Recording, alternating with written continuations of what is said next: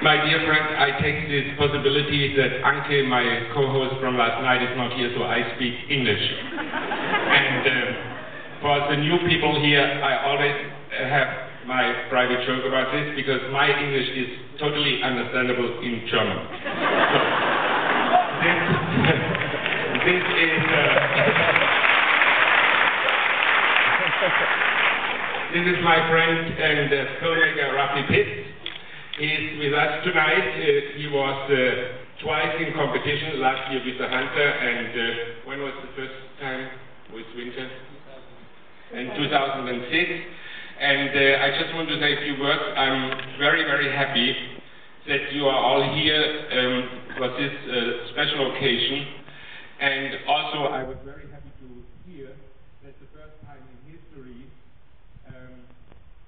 we sold basically out a film we have shown 4 years ago here, exactly at the same place. So people have been really eager to see this film of Jafar Panahi. And for all my French friends, I just want to say that I'm very happy that our former jury Mr. Kosslick is with us, and my colleague Terry from the Cannes Festival, who has done the Cannes Festival, which has done this big statement with the empty chair. We just continue, hopefully not too long, here this year in the jury. Welcome, Isabella Rossellini and my jury, and I just want to give the microphone. I want to give the microphone to Rafi. Rafi, how is the situation? What can you tell us? What's going on? Well, today for me is a very, very strange day, because Offside, the film you're about to see, I was with Jafar sitting right next to where Isabella Rossellini is. It's strange to see that the two seats are empty, but we were sitting there when his film was in competition, and it was a memorable day. So it's a very strange day, because he should be here.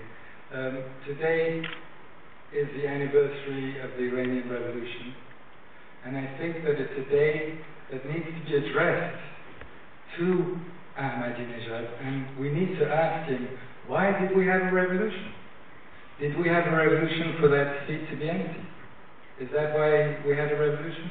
I think he needs to be questioned, because I think that the crime that he is committing by not allowing a filmmaker to do his job only gives his opinion, and for him to be imprisoned alongside Rasulov for an idea of a film that they wanted to make is unseen in the history of cinema, and it's a great shame. Today,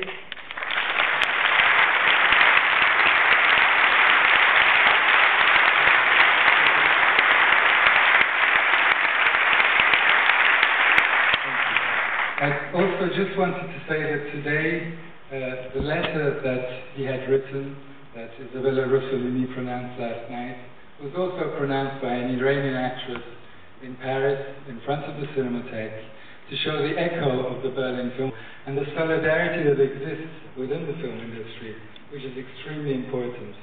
So I'm honored to be with you, but I do wish from the bottom of my heart, because it's a very urgent situation. It's not about thinking in long term. Let's hope that Jafar Panahi will be here before the festival is over, and keep fighting. So thank you for being here.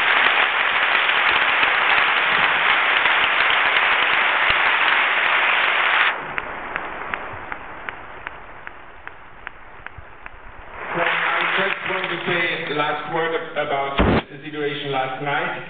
My Iranian colleague was clever and brave enough at the moment when Isabella was reading Jafar's letters, and she called the secret number and she put the telephone in front of the box.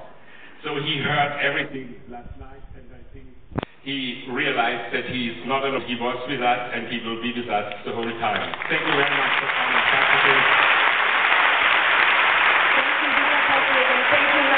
Thank you so much. Thank you. Ich glaube, die Abwesenheit von Jafar Panahi wird diese 61. Berlinale zu einer ganz besonderen machen. Wir werden sie in Erinnerung behalten, und das ist auch gut so. Ich freue mich sehr, jetzt Ihnen den Gewinner des Silbernen Bären 2006 präsentieren zu dürfen. I'm very happy now to introduce to you the winner of the 2006 Silver Bear, the film Offside, directed by Jafar Panahi.